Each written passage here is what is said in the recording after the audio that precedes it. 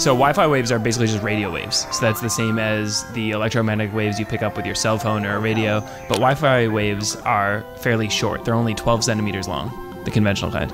Compare that to AM radio waves, which are hundreds of meters long. The signal gets a lot weaker as it gets further from the router. And generally, it can't really go more than 150 feet from a single router. They actually get absorbed and blocked by walls and metal surfaces. And so the way you position your Wi-Fi router makes a huge difference in how strong the signal is throughout your house. One thing you definitely want to do is put your router near the center of your house because it broadcasts the signal out in equal strength in all directions. So you want it out and open, like if it's in a closet, the walls of the closet are gonna absorb and block some of the signal.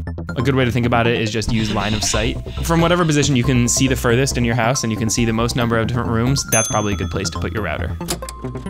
You also really want to lift your router up off the ground because the signals can't penetrate some of the materials that make up floors like metal or concrete or cement. And also, the way most routers are designed, they broadcast the wave slightly downwards, so that way you're projecting less of it down into your basement for no reason.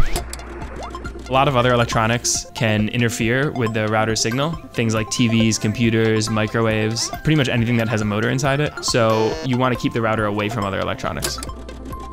Most routers have 2 antennas on them, and ideally you could position one of them vertically and one horizontally. Devices work best when their internal antenna is parallel with the routers, and so most antennas inside laptops are horizontal, but if you're using a mobile device or a tablet, it totally depends on how you're holding it. So that way, if you have one horizontal and one vertical, you have the highest chance of having a parallel match with antennas.